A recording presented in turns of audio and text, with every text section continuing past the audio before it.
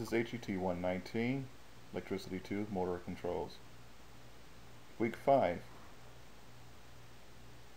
The objective for this week assignments will support the HVAC learner to recognize the differences between pictorial and schematic type diagrams, understand the reason for the two different diagrams, develop the ability to read and interpret HVAC diagrams, develop the skill of troubleshooting HVAC systems by using an electrical diagram, develop the skill of wiring a HVAC refrigeration system by using a pictorial diagram. In this introduction of this week's assignment, an HVAC technician must develop the skills of interpreting electrical diagrams to service and install HVAC and refrigeration equipment. Without this skill, the technician will not be competent in truly understanding how the equipment operates and how to repair a problem. The majority of the technical problems a technician will come across daily will be electrical issues. Therefore, gaining the skills of reading and interpreting electrical issues is very important to the progress into a journeyman technician. Knowing how the sequence of operation of a piece of HVAC equipment operates can be determined from the electrical diagrams, and without a diagram, the technician will be guessing at the problems and ending up replacing components until they replace the correct parts.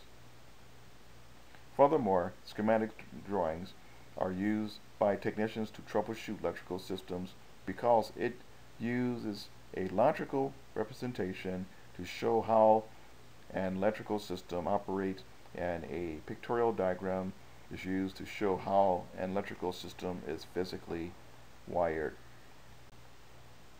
Some of the terms we will cover this week: pictorial diagram, schematic diagram, line diagram, motors, line voltage, control voltage, contact point, safety controls, and limit controls.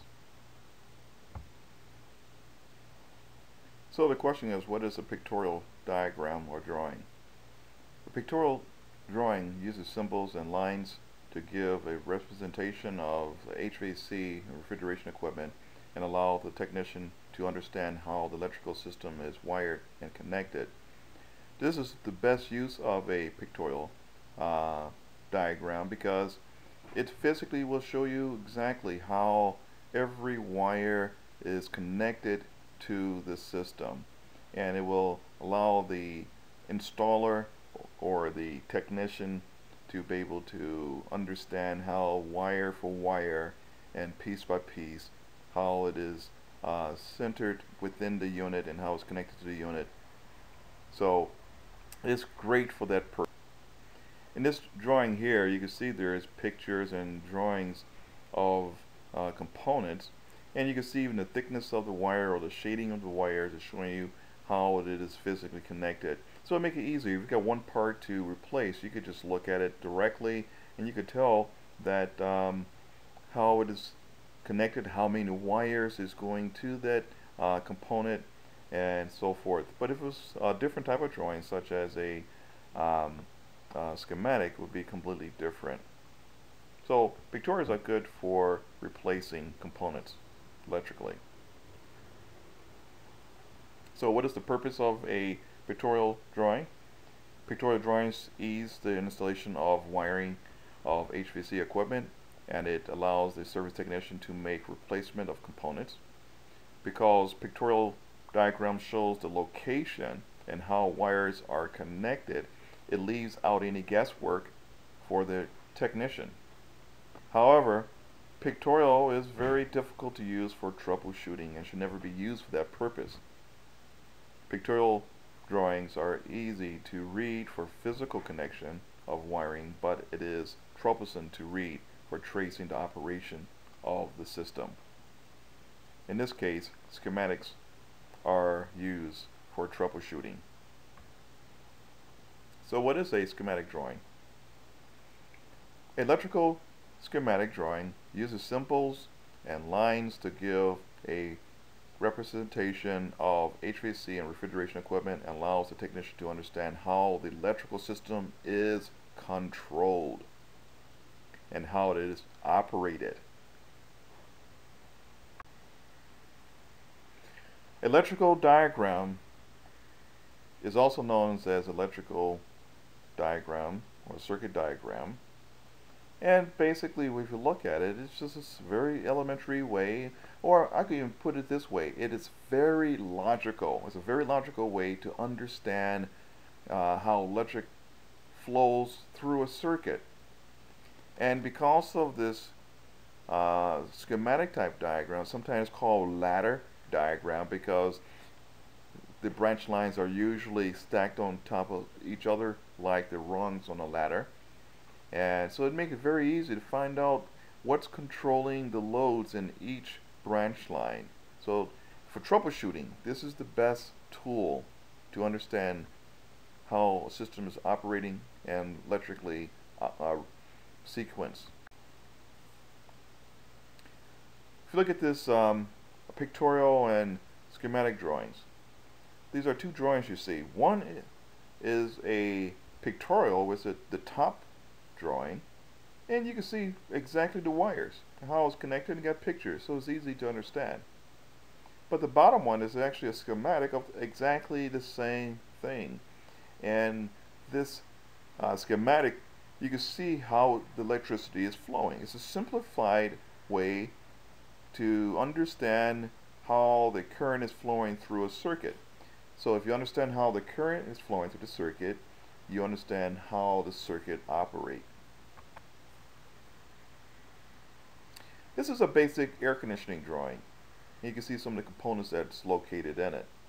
And if we follow through, we could point out some of the components that's in it. We could see the evaporator fan motor. We could see the condenser fan motor. We could see the compressor. We see a capacitor. We see a potential relay. Other components such as the thermostat. It's a 24-volt thermostat. And we see a low pressure control, a high pressure control, and a contactor coil. The contacts for this contactor is located down here. There's a 2-pole contactor, and you see that the other set of contacts in L1 and L2. And those contacts are controlling just the condenser fan motor and the compressor.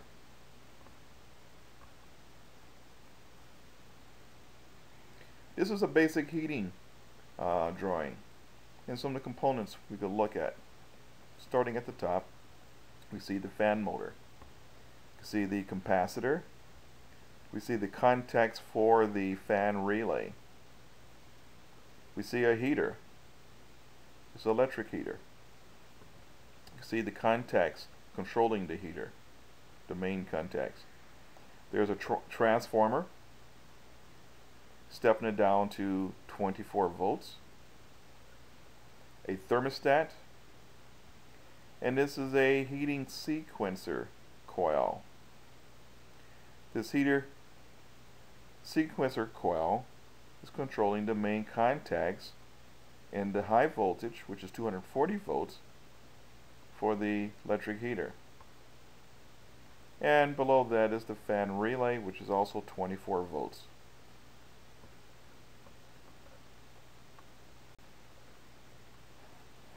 This is a basic refrigeration drawing. This is for a freezer, and we can see some of the components like the time clock motor, the time clock contacts, the defrost termination solenoid, a defrost heater, defrost limit switch, a defrost termination thermostat, the compressor, the capacitors, compressor overload, and a potential relay. Using drawings to troubleshoot systems is used daily by technicians to speed up the process of understanding how the system works to determine what the problem is. So using both pictorial and schematic drawings to troubleshoot HVAC systems is important to understand the difference in both. Depending on the purpose of the job, the technician will use the correct drawing. For servicing HVAC and refrigeration equipment, schematics will help the technician to trace the problem faster and easier than a pictorial. However, a pictorial gives ease in understanding how electrical components are connected and located. Electrical diagrams are used, like I said, for many purposes. And you look at this diagram and you can see the technicians using a meter to be able to diagnose the current flow, to understanding how the system is actually put together. So that's a pictorial diagram above it to look at how to interpret the information from the system.